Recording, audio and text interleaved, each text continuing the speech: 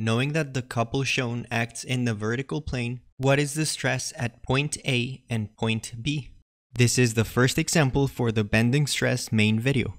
The links to the other examples in that main video are in the description below. To calculate the stresses, we'll use the normal stress due to bending equation we developed in that main video. The moment is given, and we only have to calculate the distance from the neutral axis to A and B in the y direction and the second moment of area of the cross-section. For both, we need to find the location of the neutral axis. But since the cross-section is symmetric, finding the centroid of the entire area, which is effectively finding the neutral axis, would involve a procedure where we use the centroid location of all three simpler shapes. And since all the centroids are in the same y-axis, the neutral axis will be right in the middle.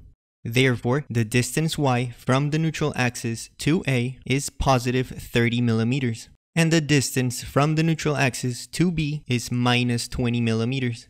The second moment of area of that cross-section will be the sum of the second moments of area of each simple shape, or in this case, where material is removed to create the two circular holes, the subtraction of the second moments of area. And since all three centroids are located on the neutral axis, meaning they all share the same axis, not a parallel one at a distance d, there is no need to use the parallel axis theorem in this case. With the dimensions for each shape and the second moment of area expressions for a rectangle and a circle, we substitute the values and find the overall second moment of area.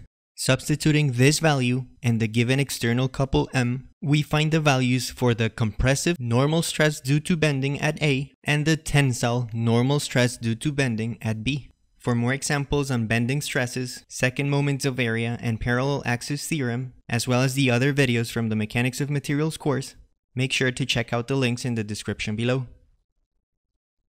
Thanks for watching.